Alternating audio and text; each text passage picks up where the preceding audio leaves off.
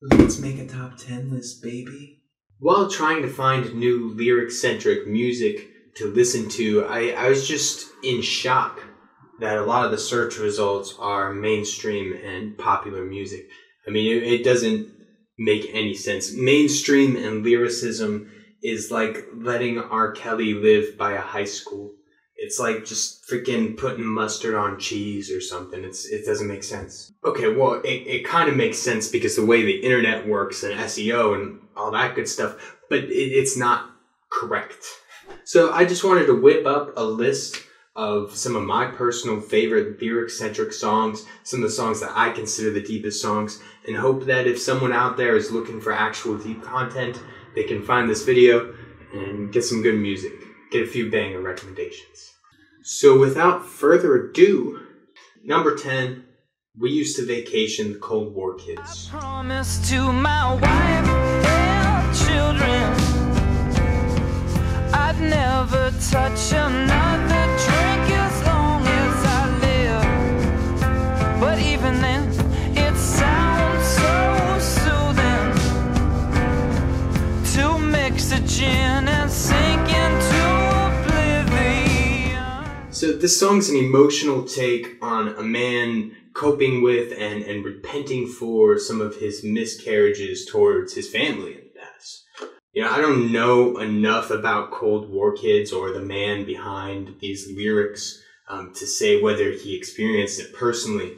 However, the song just has like a very strong emotional base that made me feel like I could relate to it even though I can't at all. You know, like I don't have a drinking problem or, you know, have a family to neglect. So, I can't relate to it at all, yet I could. And that, to me, is a great lyricism. This song only came in at number 10 because it's kind of straightforward. In lyrics, I tend to like a little bit of room for thought, but very straightforward, very emotional, very clear on what he's trying to say. Great job. Number 9, The Unthinking Majority by Serj Tankian? Sorry if I said your name. The lead singer of System of a Down. It's his solo stuff. The Unthinking Majority.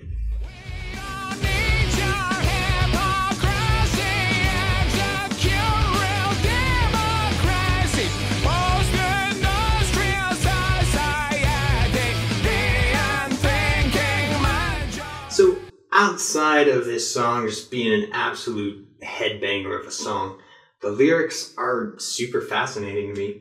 Obviously, you have the antidepressant. If you've heard the song, the antidepressants line, that just really pops out. It just sounds so cool. Antidepressants, controlling tools of your system, making life more tolerable, making life more tolerable. What I personally like most about the line is it's kind of taking all of these problems of the world, taking the question of whether capitalism is a fair democracy.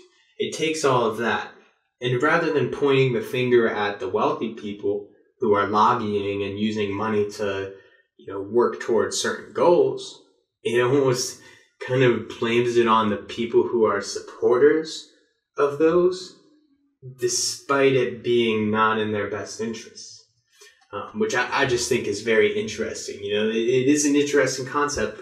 America is a democracy. We could vote for something different, but people vote out of self-interest. And I just really like how this song kind of plays on that.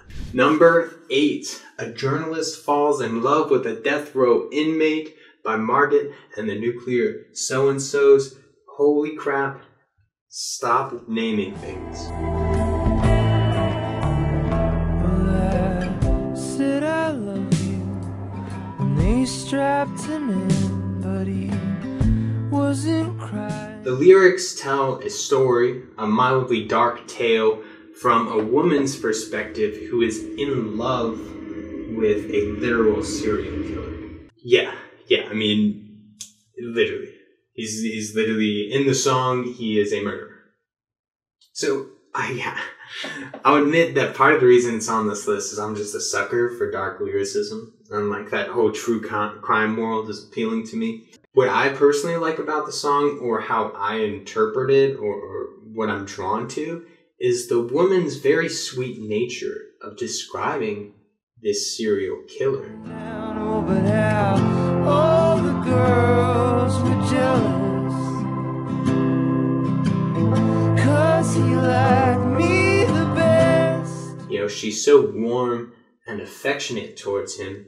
It kind of makes like the whole song seem more like a metaphor that is far more relatable for someone listening than like the actual serial killer situation. But yeah, it kind of makes it seem like it's this metaphor where the protagonist, possibly the singer of the band, is a lady killer. You know, ultimately, the song manages to tell a unique and creative story while feeling slightly relatable at the same time. It's a good song. Definitely it has a whole different feel than the Unthinking majority. Number 7, the man, the myth, the legend, Get Out of the Car, Aesop Rock, who I consider the best rapper of all time. Possible kid, everything that he touched turns promptly to shit. If I zoom on out, I can finally admit it's all been a blur since Moo got sick. None of the subsequent years stood a chance. Whether it was mom. I'm gonna go over some of these lyrics, but I'd also like to just point out that a lot of these artists, they could have a lot of songs on this list. Aesop Rock is one of them, and for some of those artists, I just kind of chose an arbitrary song.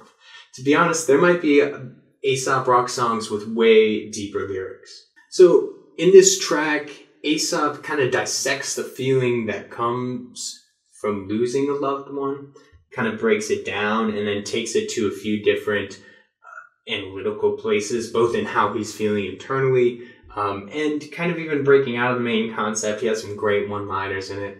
Super, super cool song. His mastery of alliteration, assonance, and literary technique, he's got to be on the list, period. Number 6, man. I gave this spot to one who I regard as one of the greatest poets ever. Custom Concern by Modest Mouse. I get up just about noon. My head sends a message for me to reach for my shoes and then walk. Gotta go to work, gotta go to work, gotta have a job. So, though one could interpret these lyrics as super depressing, and I mean, I'll be the first to admit they are, the song addresses a fear that's genuine amongst millennials and younger ages. The fear of living a life that they saw their parents live. Working at the same company day after day forever until you want to retire, and it's just never ending. It's a never ending process to watch. What's so cool about this song to me is it was released in 1996, yet its messages hold more true today than they even did back then. If a song can age like wine, then that is a good song. It's written beautifully.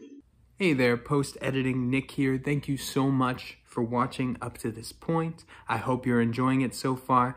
Please check out my music. It's lyric-centric. I like to think it's on par with the stuff on this list. You can be the judge of that. Anyways, here's a small clip of it. Thank you so much for listening.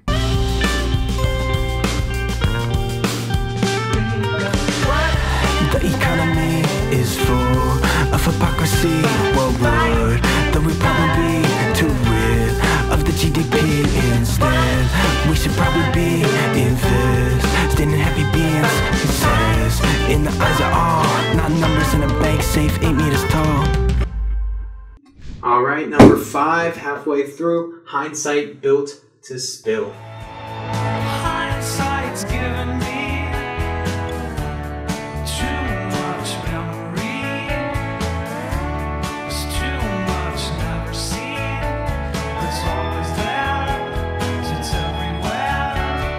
Hindsight has given me too much memory.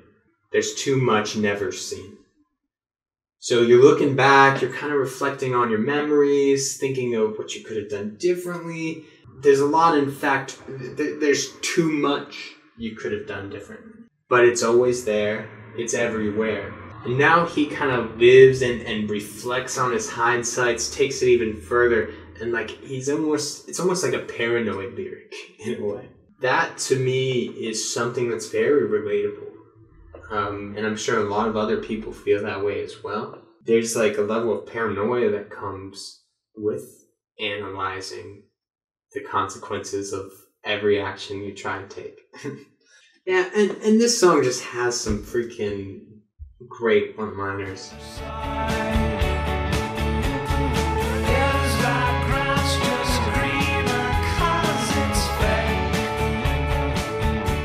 Alright, number 4 goes to Helplessness Blues by the Fleet Foxes. And now after some thinking, I'd say I'd rather be a functioning cog in some great machinery, serving something beyond me. So let's break it down for a second. I was raised up believing I was somehow unique. Like a snowflake distinct amongst snowflakes, unique in each way you can see. Now after some thinking, I'd say that I'd rather be a functioning cog in some great machinery serving something beyond me. So, cool. Talk about a summation of the human experience. I mean, everyone wants to be unique, especially now. And kind of coming to the realization that you need to play the game to be the game. So with this particular song, it has one of my favorite song endings of all time, except for the ending of Midlake. Some of them were superstitious. It is not on the list, but if you want a pretty ending, that song is the song. Midlake, some of them were superstitious. Anyways, this song ending is so beautiful. Lyrically, I like to separate the two, almost, even though that's probably not how it was written.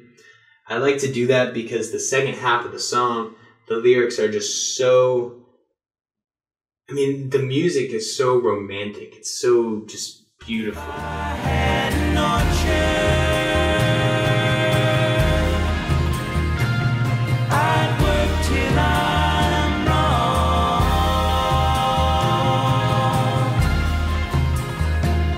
If I had no chance, I'd work till I'm sore. And you would wait tables and soon run the store.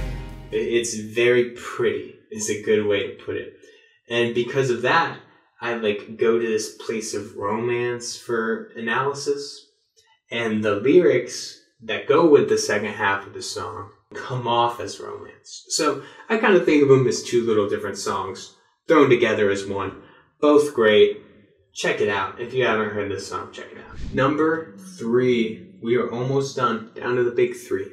Swing Low Magellan by Dirty Projectors. Last night, oh, my attention squinting westward at the sunset with a map and a compass. The song begins laying out the foundation of the song. The protagonist is an explorer in Magellan's crew who is sailing to the New World. They finally see land and they get very excited. Those are the opening lyrics of the song. But they're said, just the way that sequence is said is just so beautiful. Against the sky, a point of light. Too invisible to give itself to the naked eye. There against the sky, a point of light, too invisible to give itself to the naked eye. On the shore, people yelling, in their eyes a great reflection. The thing about all of these songs is I'm giving you like generalized ideas of what I think the lyrics mean. But a lot of these songs, you could break it down word by word. I mean, in their eyes, a great reflection. I can make a whole video about what that is referring to in the song. And that's like 4 words. So these songs are just so great. And you really gotta check them out. And then at the end of the song, to tie everything together, they just talk about the destruction they cause. And the doubt and shame that would eventually come of that action. So I think it really took the whole experience of developing America full circle in a way that was engaging, had like great diction, and just hidden meanings throughout the whole song.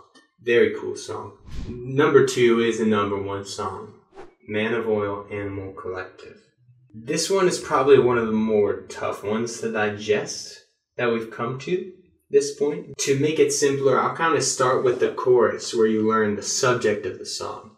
And then we'll read through the other lyrics knowing the subject. So here's the chorus.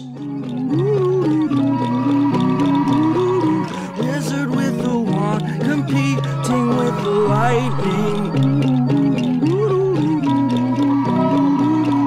Coward and also the king and a man of oil.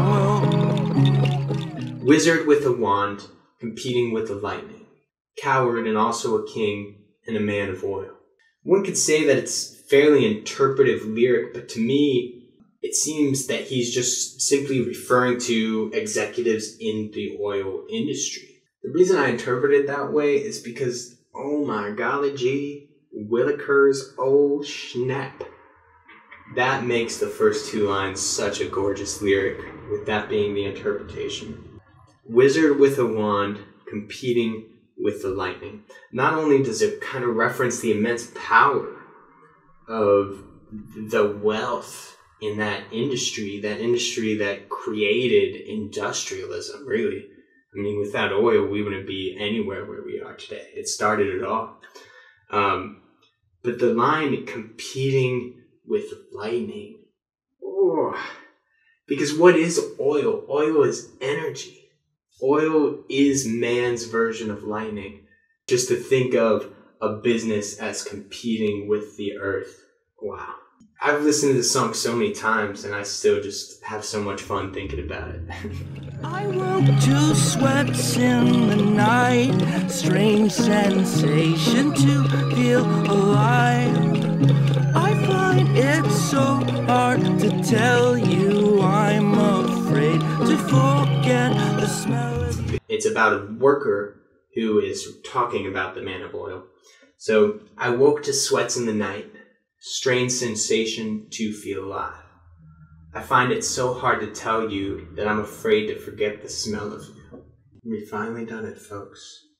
We finally gotten down to number 1. Talking about a pretty sunset by Modest Mouse.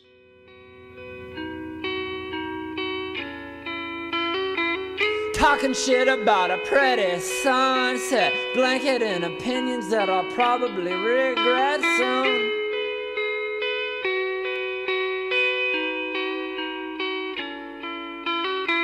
Changed my mind so much I can't even trust it. My mind changed me so much I can't even trust myself.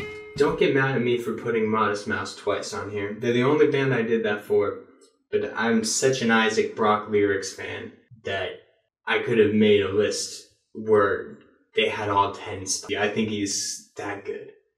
Anyways, let's go over the lyrics. Let's even skip past the first 2 lines for time's sake, even though it's super cool. I mean, talking shit about a pretty sunset, contradiction, got an oxymoron, just cool imagery, blanketing opinions that I'll probably regret soon. You know, very insightful, very internal. You could digest it and think about it a lot. We're going to skip all that. Screw that. What we want is my favorite 2 lines of any song of all time. I've changed my mind so much I can't even trust it. My mind changed me so much I can't even trust itself. Philosophically, I've thought about this line more than any other lyric. See, the first line, it's so relatable, and it really, everyone experiences that. Everyone experiences both of these lines, but everyone's conscious that they're experiencing changing their mind about them.